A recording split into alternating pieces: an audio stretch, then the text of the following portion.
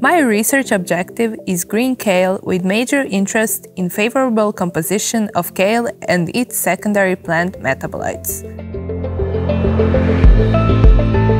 My name is Amanda Dorner, and I'm a master's student in molecular nutrition and food technology at Aarhus University.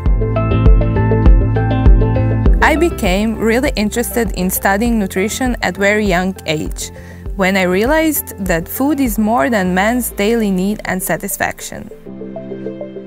Around 40 diabetes patients are involved in the clinical trial and instructed to consume freeze-dried green kale powder in form of a bar.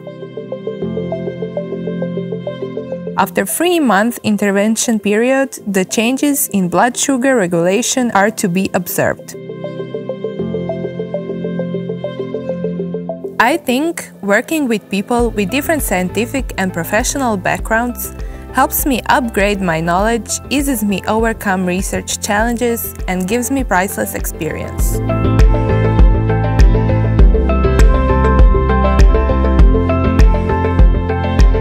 What really interests me the most is the research part.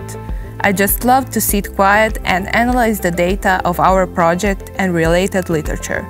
Hopefully, I'll be the first author of the paper we will be submitting on the Green Kale project. The education and research experience gained through my master's program and thesis work helped me build up my research skills and critical view of science as such.